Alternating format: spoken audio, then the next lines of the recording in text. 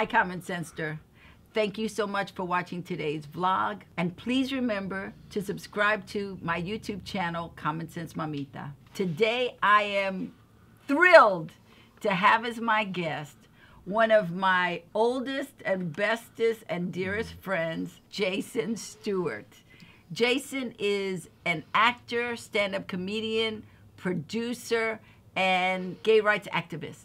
And I am so thrilled to have him here with me today. So welcome, Jason Stuart.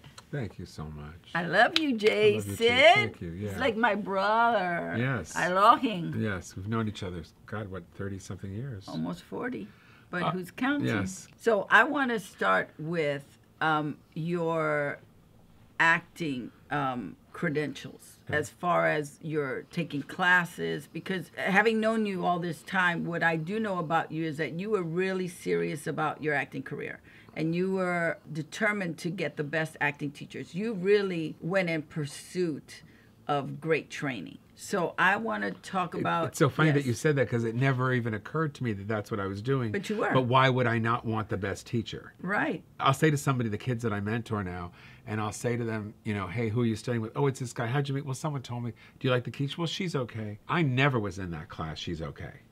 Ever. We always wanted the best. I didn't even think that I wanted it. It wasn't a want. It was like an assumption that why would I go to anybody else who wasn't?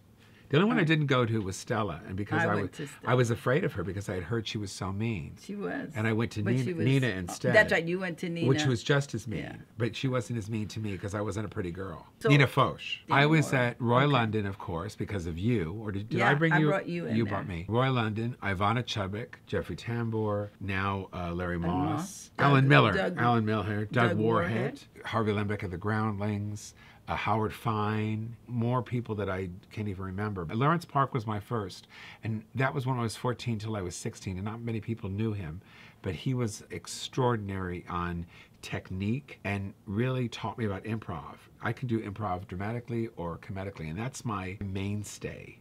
That's been my strongest attribute as an actor, probably. One of your other, I think, best attributes as an actor is your diligence to prepare. I read a book on that Anthony Hopkins wrote, and he said, I read the script 100 times. Yes. I don't know if he reads it 100 times, but Yeah, what he but meant is what he meant to say, I think what he was trying to give to us is say, you read it until things come, and all of a sudden something comes that you don't see on the page. It happened to me the other day when I was doing a self-tape audition for a part in a movie, and I thought, this is, I don't know what this is. It's just dialogue about what I'm doing. It doesn't, you know, and then I realized, oh my God, this guy's teaching. And the other thing that's amazing about you is that your learning has never stopped. I mean, you still are taking classes. I always wanted to do Virginia Woolf. So I'm working on Virginia Woolf now, and I'm working on the part of George. And even if I don't get to go to Larry Moss's class, I'm still just working on it, just for me now. And I just read it over and see what happens. And I play both parts. One of the things that I think is your strength is that you will mine a piece and keep going and going and going at it. Not always. And I heard people, because I was here for one of your other shows, and I heard them taping and saying that, you know, you must do Shakespeare, you must do this. I think you have to realize also what your strength and your weakness is. I'm never going to do Shakespeare. It's just something number one, I'm not that interested in it. And number two, it's not me. I like stylized things, definitely, but it doesn't interest me enough. But what really interests me is certain writers and certain people. So I try to go where my strength is. I notice, you know, for me, big hospital words with being a doctor and the it's not, I'm never going to be good at that. I don't even want to be good at it. So you learn what you like, what you don't like, what you're good at, what you're not good at. When I prepare, sometimes something will come so naturally to me. Even the substitutions and the action in the scene. See, classes, I think a lot of people become professional students, and that doesn't work. Working in a class and working on a set is completely different. I've done so many shorts and I've done so many independent films. I've done probably at least 25, 30, 40 shorts and another 20, 25, 30 independent films, maybe 20. And what I realize is that, number one, come prepared. Most of the time, you know more than they do, or at least I felt like I knew. And I realized after a while that I was older than everybody, and I did know more than they did. So what I had to do was to be kind, to be generous. If I felt that something needed to be done, I would say to the director off to the side very quietly, hey, don't you think you should do the hands when I pick up those poker chips? Wouldn't that be great? And he said yes. And they usually go, oh, that's a great idea, or we're not doing this because. I did a recent film where the other actor was not capable of going to the depth that he needed for that scene. So what the director did was smart enough, and I didn't know, but I just was quiet. Don't react first. Listen and watch. And what they did is they cut the middle of the dialogue. They did an insert of something to show what was going on, and they had me just walking off and saying my lines. They said, you're going to do that as a voiceover now. And I was like, fuck no, in my head. But I said nothing. And I thought, what I'm going to do is I'm going to be so full when I walk over there. Does this, that he's not going to not want to use this take. And he said, God, no, that's not going to be a voiceover right after it. And we tried to recreate that take over, and I couldn't. It was just this little smidge that something happened at that moment. And I could recreate it, sort of, but not, there was just something, there was just something extra. The magic was there. Yeah, it just happened. And what happened was, fuck no. That's what happened. In class is great. You should go in there, you should be bold. Some class teachers will teach you to be a star. I was in a lot of classes that wanted me to be a big star. I already was a big star in my head. I didn't have to learn to be a big star. It never was the right thing for me. I'm a character actor. I was in Larry Moss's class recently doing California Suite, and the gal that I was doing with it, we were doing the London visitors. And she was having trouble being a big star. And Larry said, Jason's a much bigger star than you are. You have to really, and I thought, oh my God. That happened around 4 years ago. And I realized that I have to be really even more sensitive. I have to be careful because I'm working with somebody. And what he was trying to do was put a fire under this woman.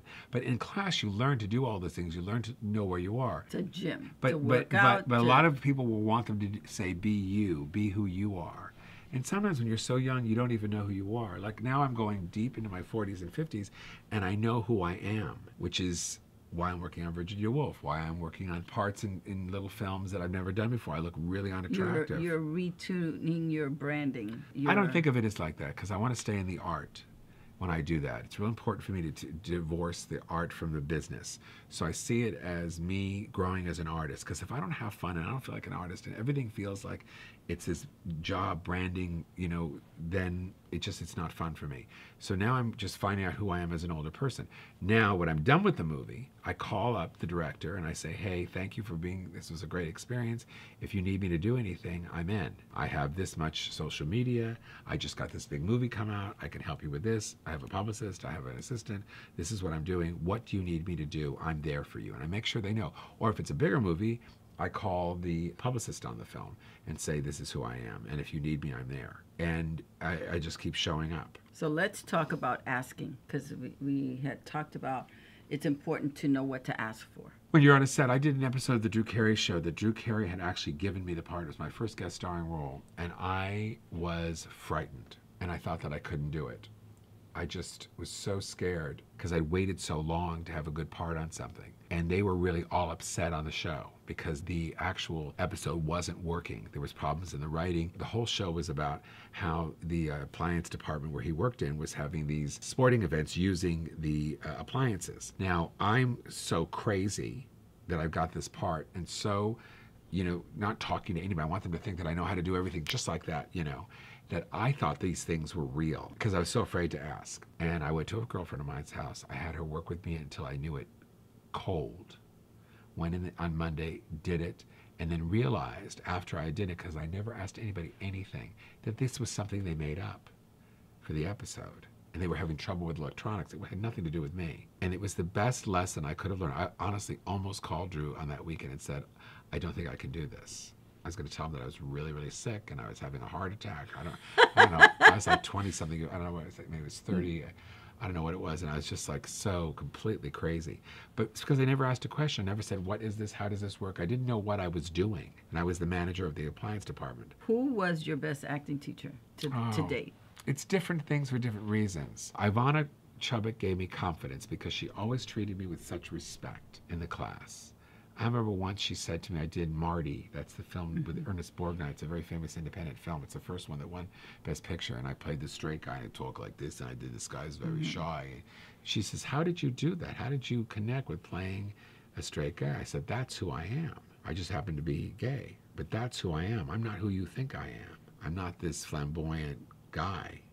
That's something that happened because I didn't have a choice. So that's what I learned from her in that class. From Lawrence Park, I learned structure and how to improvise and how to build a character. From Roy London, I learned action. From Nina Foch, I learned hot prop. Always have a prop. I use my glasses all the time as a prop. I use keys. I try to use things that are simple, not to distract that you from. can bring with you without Yes, it being real life. I try to have real obvious. Yeah, unless it's a director that, you know, I was doing a movie called Coffee Date, and I played the manager of the office. I didn't know how to play this part because it was the same thing every scene. I played this character that they thought this guy was gay and he wasn't. And I was the one that kept asking him the same questions over and over again. And when I got to the set, there were these little windows and the partitions between it. So when they were shooting other scenes, I just sat in my cubicle. I never left it. And then when they came to shoot every scene, I had to go, "Hi, Todd!" And I just knocked on the window of that thing, and it was so funny. In the script, it said he went over. And I didn't do that because I saw the windows. And he said, "Oh my God, this is the funniest thing." That film was very, artistically, was a big change for me because I took all these risks. And Stuart Wade, who directed the film, was also really kind to me.